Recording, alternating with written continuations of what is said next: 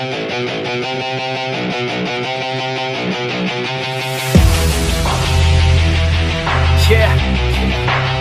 straight out of the 949.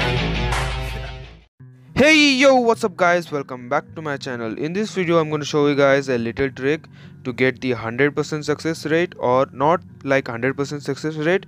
Well, you should get a success whenever you do an experiment.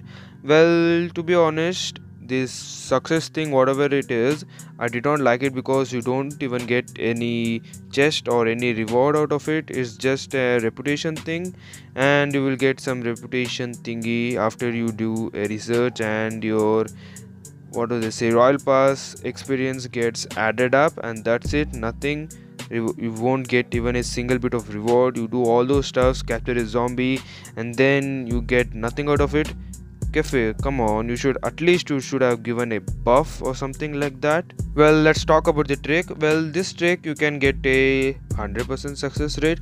Not like the 100% success rate, you will be successful, that's it. Even if you put a 50% or 60%, you will be successful. And by doing that, or the trick is, you should use the clear data trick.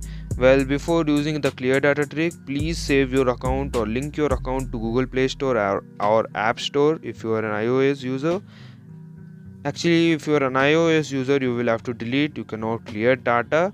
So that's a very difficult job for iOS users.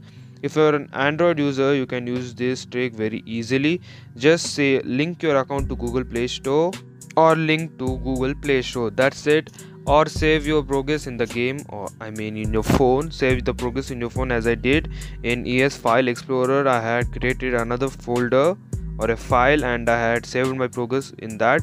If you want a video, you can search in YouTube how to save your game progress of LDOE in another file or something like that. You will get a 100% or thousands of words.